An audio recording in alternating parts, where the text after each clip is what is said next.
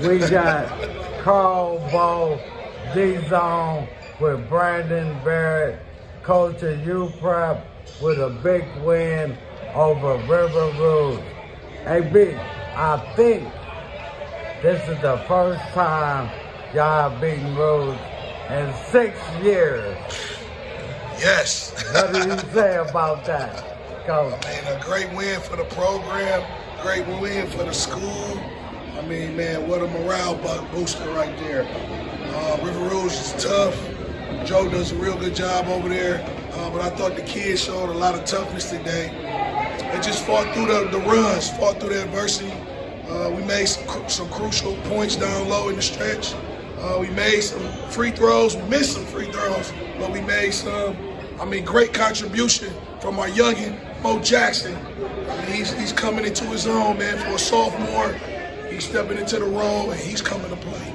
But what a performance by Xander and Ye.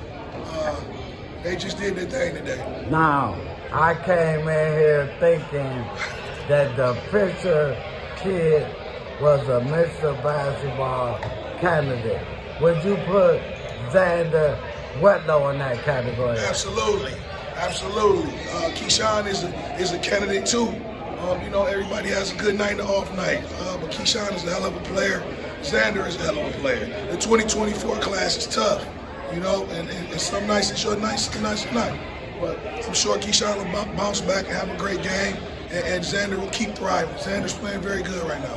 How about Ye, your junior point guard? He showed up big time today. Ye was tough tonight.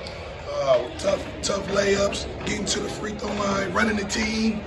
He was a point guard today. He really stepped up. He's maturing into the point guard role. I'm very proud of him. Hey, now, this U-Prep gym was very, very electric today.